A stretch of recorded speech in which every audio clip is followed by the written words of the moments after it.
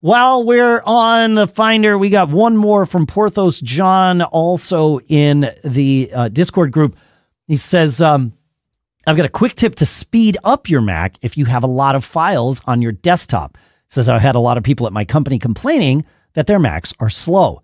The issue for many of them is that they have turned on icon previews in the Finder's view options for the desktop folder, and they have all their files all over their desktop. Every time they move a window, the Finder has to re-render all the icons on the desktop, and that can be very compute costly and I/O costly because it's reading from the disk for your Mac. So you choose the desktop folder and then go to view options in the Finder and turn off icon previews.